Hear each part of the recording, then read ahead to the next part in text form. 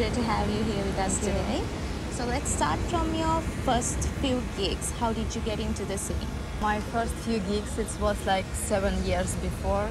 I was 20 years old, and I was time I live in Russia. I live in Novosibirsk city, and I win one conversation, the best DJ from Siberia, you know. And after I start my career, but it was maybe few performance in Novosibirsk, and after I traveled to Turkey. I started living in Turkey, and my career started in Antalya. After I live into Istanbul, and my career started already in Istanbul. Okay, so you would say Istanbul would be the... Yeah, Istanbul is the main city where I go. I just finished some school in Siberia, and win one conversation, and after I coming to Istanbul. Can you tell us a little bit about your musical journey? What was your first experience like? The first gig you ever played? Do you recall any memorable moments? Yeah, of course.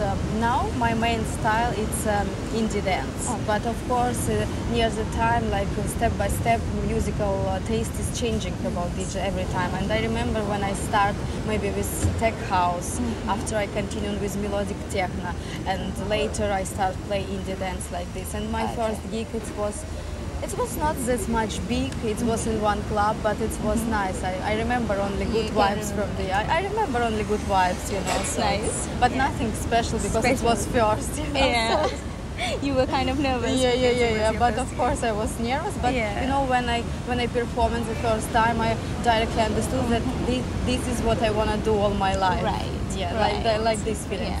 What inspired you? What kind of artists did you get inspired from? And how do you see that journey coming to be? You know, I like music, you know. I didn't like selection some artists. I just listen the styles and I understood I like or no. So I don't have a favorite. Like, of course I like the famous like Nina Kravitz. I like, but I didn't play techno. But I like because like she's also a woman. She's nice and. For sure, I just they inspire me. Yes. And all women who becomes a star from this industry, they are inspiring me. Like also Anastasia, they nice, and a lot of girls I like.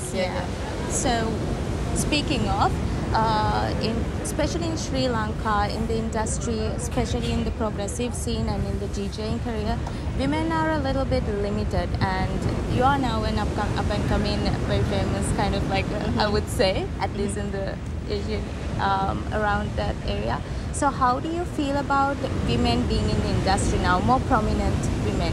For start, it was really difficult because it's like some stereotype. Like if you woman, it means maybe you play like not so well like a man. But when you start, by the way, I'm also coach now, and when I start like coaching people to DJ, another man start looking for me in a different way.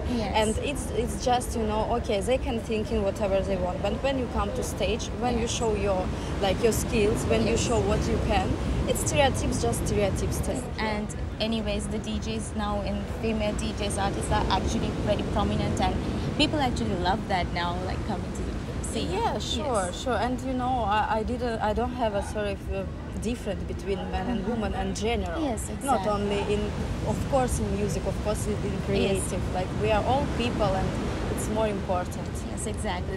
That's a nice message to send out to the rest of the world as well. Yeah, sure. So your recent track Mandalay on Supermatic, can you tell us a bit about the production process and what inspired you and how you got to make Yeah, sure. You know, it's my the most lovely track from my releases, and I did this with one really talented sound producer. We did together with Amir Geripler.